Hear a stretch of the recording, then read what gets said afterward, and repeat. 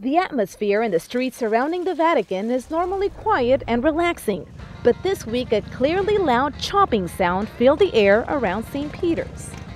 Rome was chosen to host celebrations for the 110th anniversary of American manufacturer Harley-Davidson, and so thousands of motorbikes have gathered in the Eternal City for a chance to meet with fellow enthusiasts, but most of all to receive a very special blessing.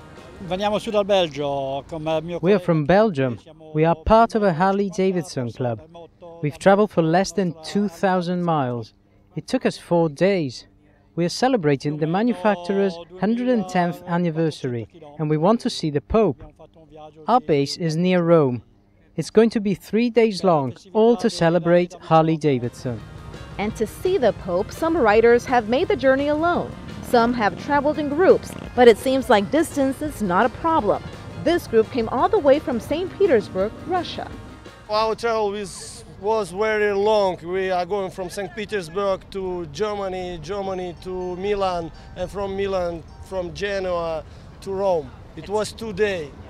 And to kick off the celebration, Harley-Davidson gave 2 motorcycles to Pope Francis. But it didn't stop there.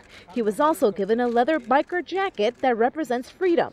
Among other gifts, he was also given a painting of priests admiring a motorcycle right before St. Peter's Square. The Pope is scheduled to bless more than 1,000 motorcycles just before Sunday's Angelus prayer.